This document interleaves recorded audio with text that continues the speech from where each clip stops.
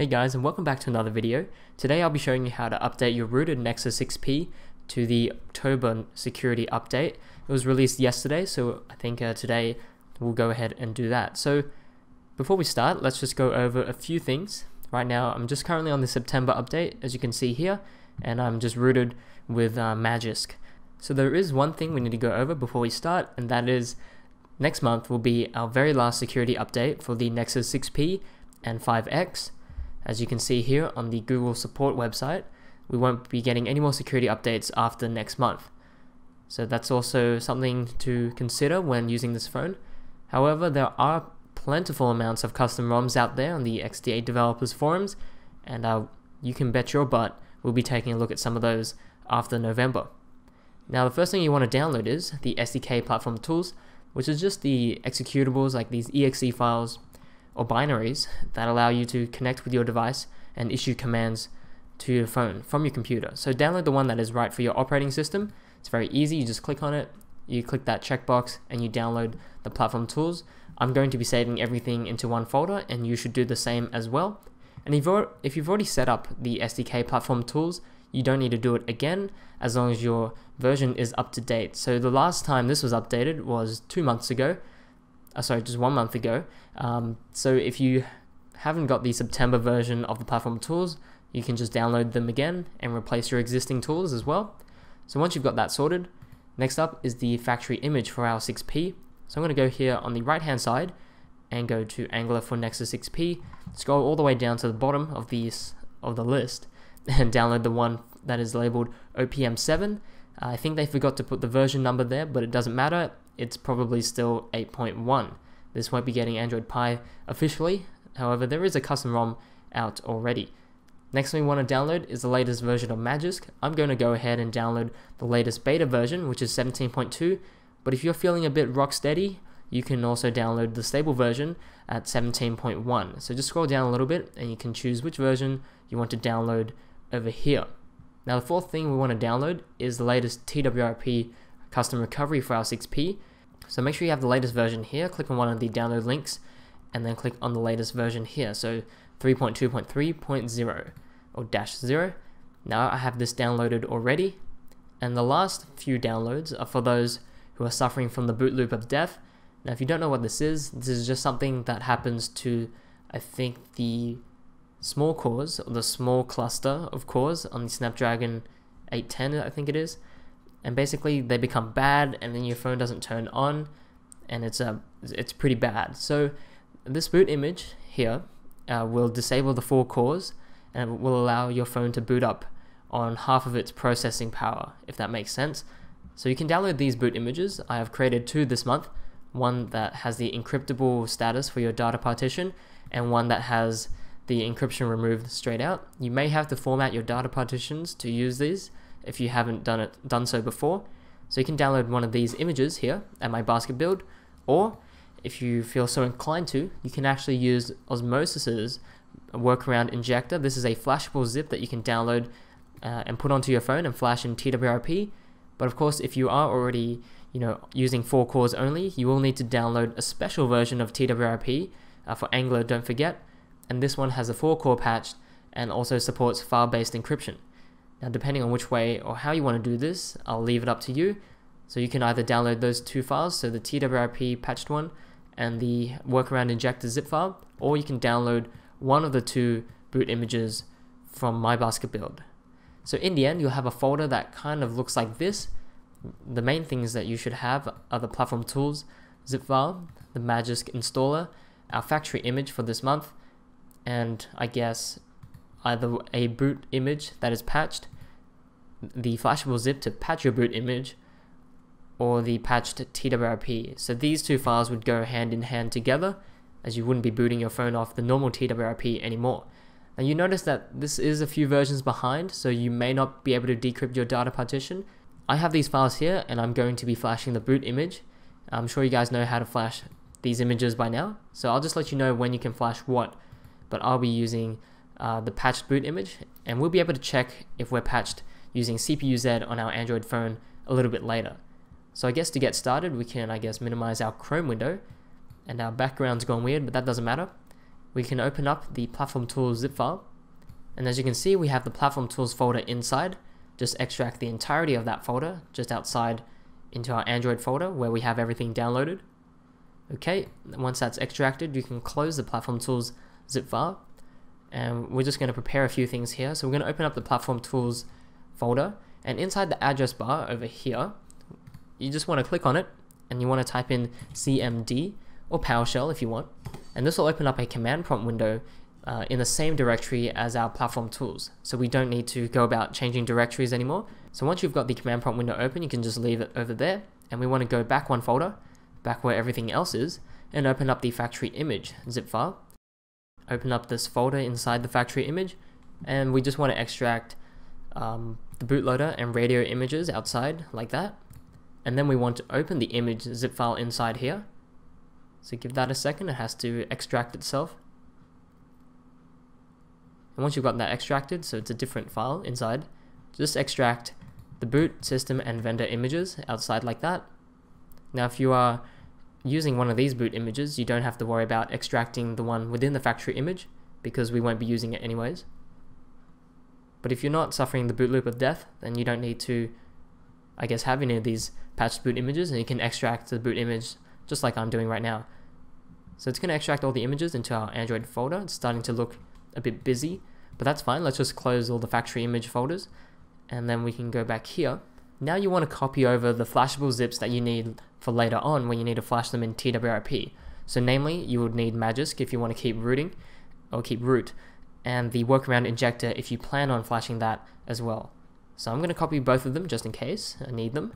So I'm going to copy them, make sure your device is plugged in, and also make sure that it's changed to transfer files, and then you should be able to see your phone pop up. And then what you want to do is just paste the files onto your phone. I'm going to replace the Magisk zip file that I've downloaded earlier, so you should have at least these two files, if not just the Magisk installer on your internal storage.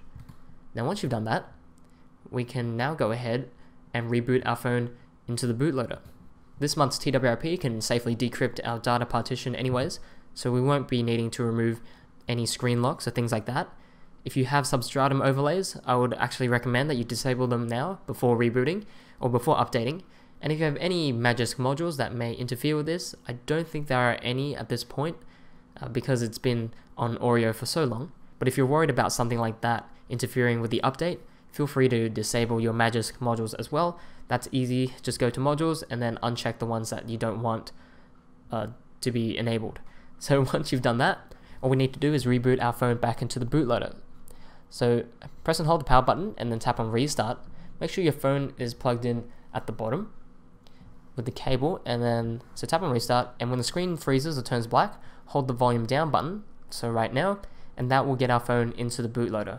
It may take a while, so just keep holding the button until we get into that mode.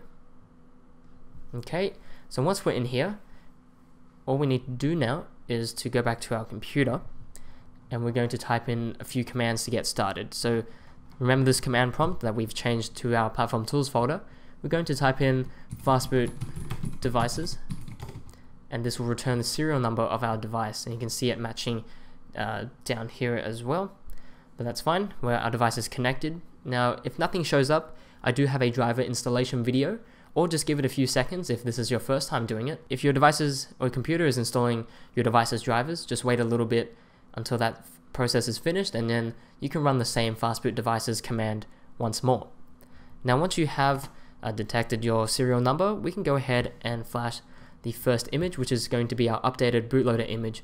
So I'm going to type in fastboot flash bootloader, leave a space at the end of bootloader, and drag in the bootloader image from the stuff that we extracted earlier, so hit enter on that.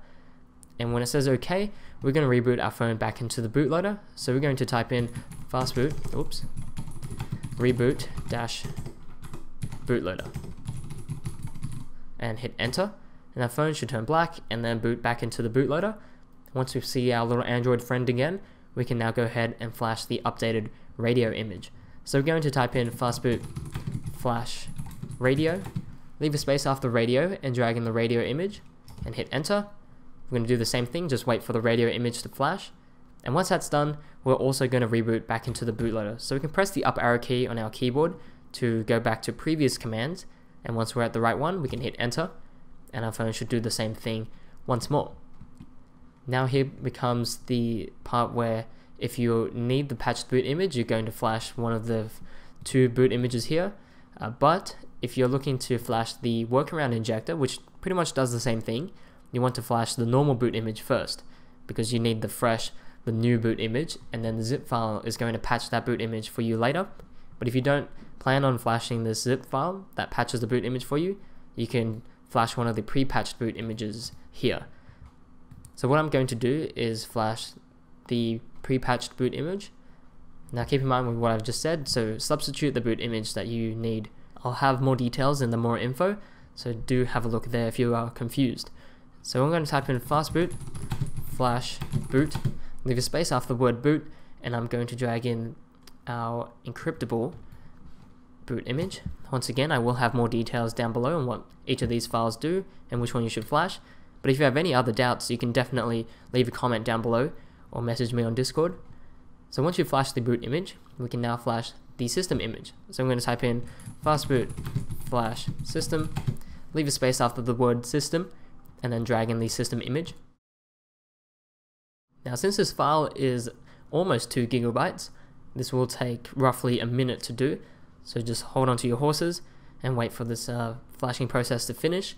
And if you do encounter any errors such as too many links or some kind of unknown error from fastboot, you can try replugging your device into the USB port, and also you can try rebooting back into the bootloader once more and then trying to flash the system again. So that's if you run into any issues, but if it flashes just fine, then you can continue on with the process. So I'm going to fast forward this until this finishes.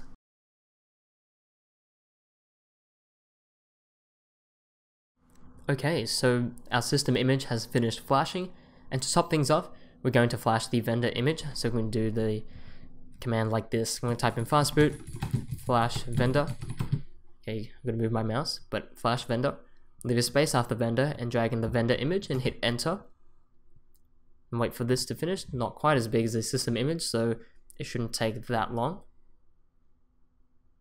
Okay, so once that's done, we can now flash one of the TWRP variants.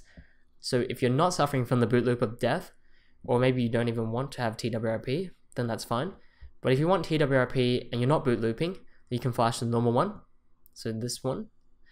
But if you are boot looping and you want to flash Magisk and or you want to flash the workaround injector, you can flash the patched boot image. So pretty much you just need the patched boot image or any patched image if you're suffering from the boot loop of death, except for the boot image, which I've explained earlier. But right now we're just going to flash the patched boot image because it does work whether or not you are patched or not. So I'm going to type in fastboot flash recovery, leave a space after the word recovery and drag in your desired recovery image. So this is going to be the patched one, but if you don't need the patched one, of course you can download and flash the normal TWRP. Once you're done with this is pretty much all the things you need to do. We're going to boot ourselves into the recovery now. So we're going to go back to our device and then use the volume up and down buttons to navigate to recovery mode, and then hit the power button to select it, and our phone should boot into TWRP. It may take a little while since this is the 4-core variant. Things might seem a bit sluggish. So just give this a few minutes, and if it asks you to decrypt your data partition, please do that as well. Now my only concern is that this older version of TWRP can't decrypt the data partition, but it looks like it's going to be working. Okay, yep, so we're working here.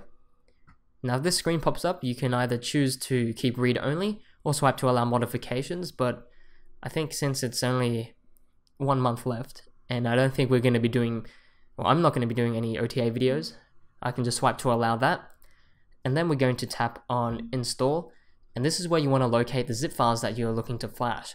So remember how there were 2 different ones, one for Magisk, which is quite normal, and then you had one for the patching of your boot images. So I'm going to scroll down to the bottom and we should see these 2 files. So this file is for those who are suffering the boot loop of death. I'm just going to tap on it, and this is the one that patches your boot image and recovery image to work with only 4 cores.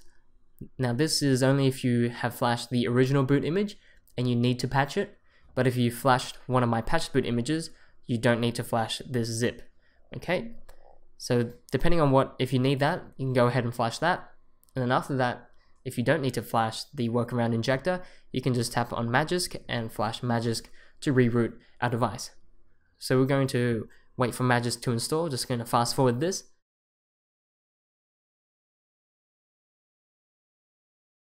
Okay, so flashing has finished. I'm going to tap on Reboot System now since we've done everything we needed in TWRP. If you get a prompt to install TWRP as a system app, I tend to say no, but you can install it if you want to. And right now we're just going to wait for our phone to boot up, albeit a little bit slower since we have used the patched boot image. And then we're going to check a few things, and that will conclude our updating video. So we're going to fast forward this until we make it back into Android.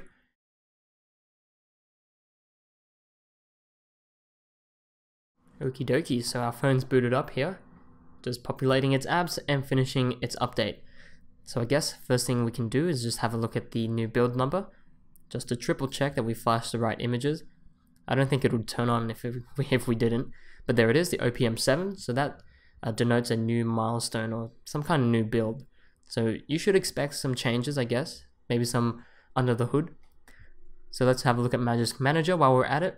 We can see that we are still rooted, and we can check our safety net status, and this should be passing as well. Yes, we are. And last but not least, let's check out CPU-Z, where we can see our other 4 cores stopped. There we go. So you can see from CPU 4 to 7, they are no longer turning on. Now I remember someone commented last on my other video, oh, what happens if CPU 4 to 7 is not stopped? And I'll just reiterate, you should only see those stopped if you have flashed the patched boot image, or you have patched the boot image to only work with 4 cores because you either have the boot loop of death, or you like to, I don't know, save battery or something.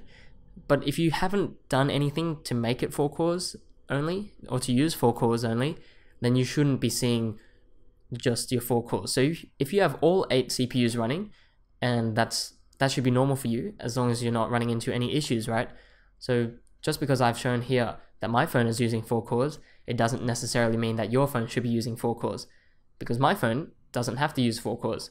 I'm just demonstrating which images to flash and how to do things. So you don't have to mirror exactly my configuration here, of course, because if you're not suffering from the boot loop of death, why stop those 4 cores? You're just, I guess, hindering performance. So with that being said, thanks for watching, guys, and I look forward to our last ever update next month. And from there, we're going to be taking a look at some cool custom ROMs. I do have one on the Android Pie already that should be released in a couple of days. And of course, we can take a look at how we can increase the longevity of our device after Google stops updating it as well. So once again, thank you so much for watching. And if you have any other questions, feel free to leave it down below. And if you have any other comments that you'd like to leave, or maybe a conversation, feel free to head over to my Discord. That is also linked down below as well. And as always, happy flashing.